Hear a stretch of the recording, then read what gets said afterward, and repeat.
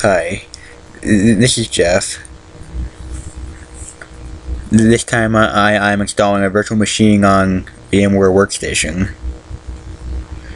So first click on the Vmware Workstation, which I already have one opened. Then you press create a new machine. Typical. You can choose to install from an installer disk, an ISO, or what I recommend. I will install all the operating system later, which lets you do it by yourself. So click next, name it whichever you want. I leave the disk space at 40.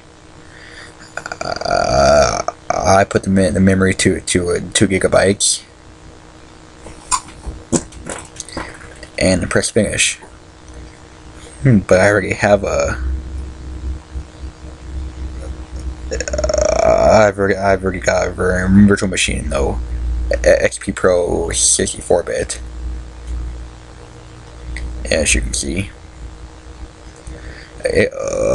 Plus, you just install Vmware tools. That's what typical. Install. Then this one install your mouse driver, your sound driver, your internet, and most important, your display.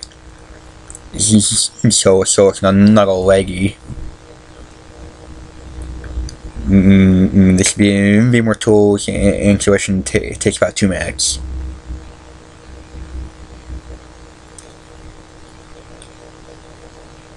Okay, there it goes.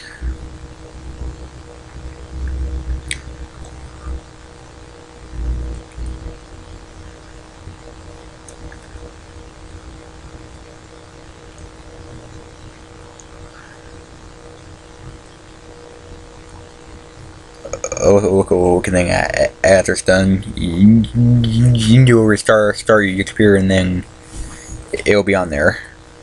Okay, thank you.